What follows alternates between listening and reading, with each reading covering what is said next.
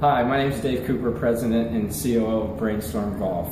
Today we're here to talk about the Smart Putter and the function the Smart Putter plays in fitting customers for a golf club and our stroke analysis system. The Smart Putter, as you notice, stands out from the rest of the putters in that it starts with a yellow shaft band. This shaft band is to make it look different in the point of sale system and also to make sure that it doesn't accidentally get sold at the cash register. Additionally, attached to the Smart Putter is a SkyPro accelerometer device. This is permanently mounted to the Smart Putter, and it is actually wired through the shaft to the butt end of the grip, where we have a circuit board that, when placed in our recharging cup, keeps the Smart Putter and the SkyPro device charged.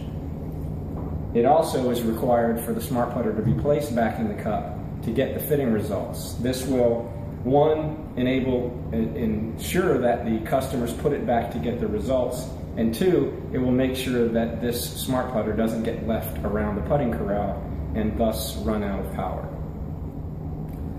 So the Smart Putter, like all of our putters, is fully adjustable. However, with the Smart Putter, the only adjustment we want you to make or allow you to make is from right-handed to left-handed.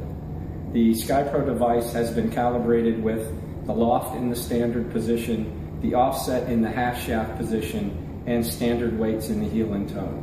It will take a fitting solution through a lefty and a righty golfer, so you can adjust right-handed and left-handed, but that is the only adjustment you can make to the Smart Putter.